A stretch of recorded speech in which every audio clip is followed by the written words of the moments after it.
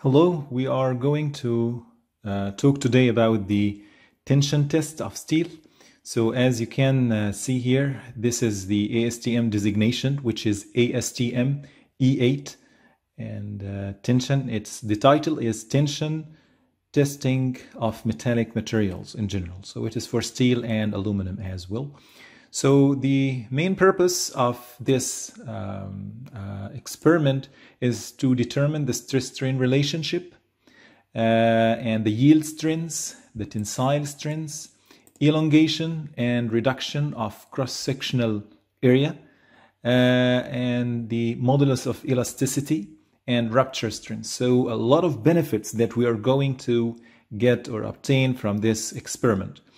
The significance and use of this experiment, this test provides information on strength and ductility for metals subjected to a uniaxial tensile stress. This is only for, as we said, it is for materials or metals, whether like steel, aluminum, something like this.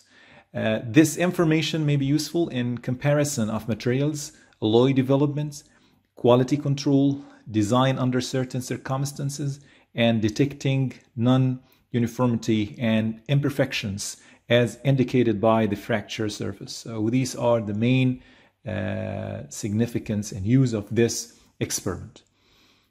The apparatus that is going to be used for today or the experiment, a testing machine capable of applying tensile load at a controlled rate of deformation or load. We are going to use our UTM machine in our laboratory.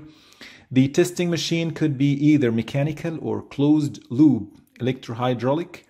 The machine could be equipped with a dial gauge to indicate the load, or could be connected to a chart or a chart recorder or computer to record load and deformation. So this is actually, we are in our lab, we are using UTM machines, so it is going to be like automatically we are going to put and install and make the setup, and then we are going to start the load rating. A gripping device used to transmit the load from the testing machine to the test specimen and to ensure axial stress within the gauge length of the specimen. This is important and different than the compression strengths or the compression test before, because here we want a gripping device, a device that is making a kind of gripping for the element, because it is like, as we are going to see here, something like this. So it is like needs to be gripped from above and from below, so that we are sure that the stress or the tensile load is going through the main body of the specimen. Okay, so this is a gripping device. After that, an extensometer, but actually we are, or LVDT, with an LVDT or dial gauge, we are going to use, our UTM machine is going to use or going to report for us the stress strain curve directly, and the piston above piston for the gripping. It is going to like connected with the computer, and it's going to record the stress and the strain simultaneously. So we want this dial gauge used to measure the deformations of the specimen, okay, if needed, but we are not in need in all of this. Caliper to measure the dimensions of the specimen, no need also for our case here or for our experiment. Test specimen, either plate type or rounded specimen, can be used as shown in the figure. This is the figures that you can see here. Different type specimens are available for us. Rounded and plate type steel and aluminum tension test specimens. As you can see, it is, as we said, plate type, something like this, or like this, or this one, and or rounded type, like this one. Okay. Okay. Specimen dimensions are specified in ASTM E8. You can refer to ASTM E8. You are going to find the specimen dimensions, and we're going to show it actually also in our video for tomorrow's class. So the test procedure, first of all, mark the gauge length on the specimen either by slight notches or with ink. This is something to get the length that you need. Place the specimen in the loading machine, as you can see. This is in figure 316. It's not here, but it is, yes, it's not here. So we are going to see it in the UTM machine. Attach the extensometer to the specimen, as you can see here, but also we are not going to do so in our experiment for tomorrow, because as we said that the piston in the top and bottom, they are going to record the stress and strain directly. So no need for us to make this extensometer. So we are not going to use it. Okay, after that, set the load reading to 0, then apply load at a rate less than 690 kilopascal per minute. Okay, unless otherwise specified, any convenient speed of testing may be used up to half of the specified yield strength or yield point, or 1/4 of the specified tensile strength, whichever is smaller. After the yield strength or yield point has been determined, the strain rate may be increased to a maximum of 0.5 inch per inch of the gauge length per minute. After that, we are going to continue applying the load until the specimen breaks. That's it.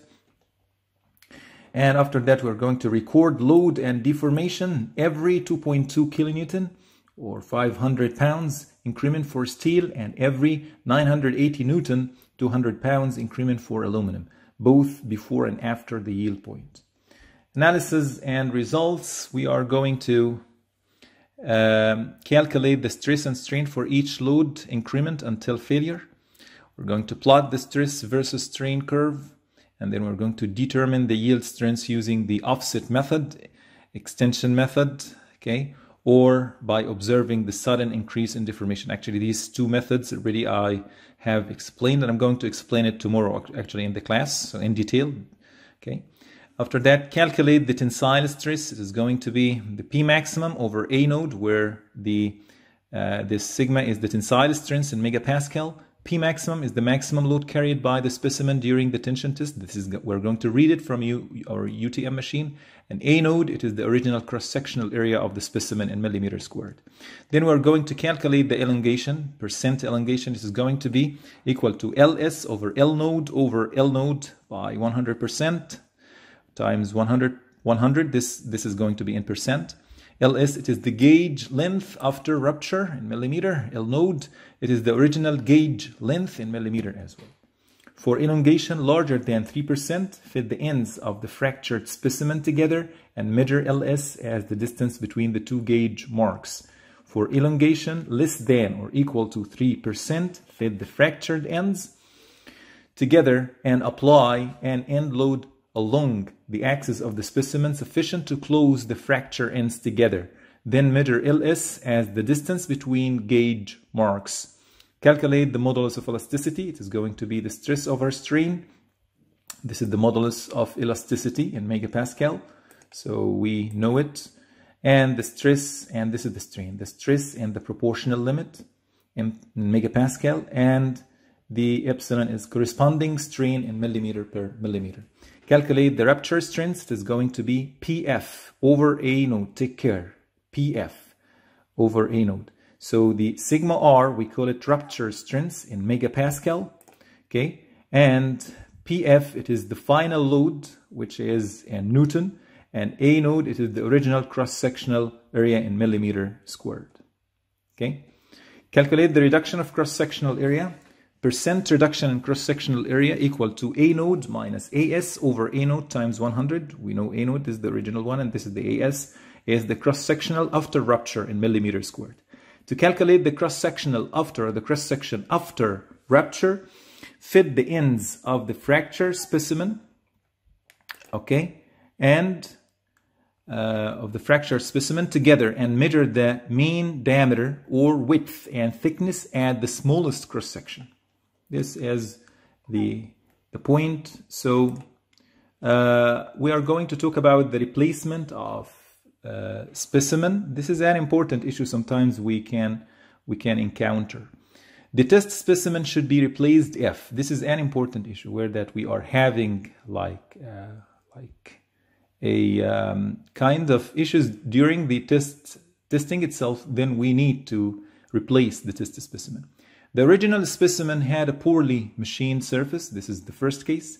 If the original specimen had wrong dimensions, if the specimen's properties were changed because of poor machining practice, the test or the test procedure was incorrect, for example, or the fracture was outside the gauge length, or for the elongation determination, the fracture was outside the middle half of the gauge length. These are the cases where that we need to replace the specimen. Report at the end what you should do in your assignment. In the report, you are going to report the stress-strain relationship, yield strengths and the method used, tensile strength, elongation and original gauge length, modulus of elasticity, rupture strength, reduction of cross-sectional area. This ends our experiment for today, which is the ASTM E8, which is the tension testing of metallic materials. Thank you.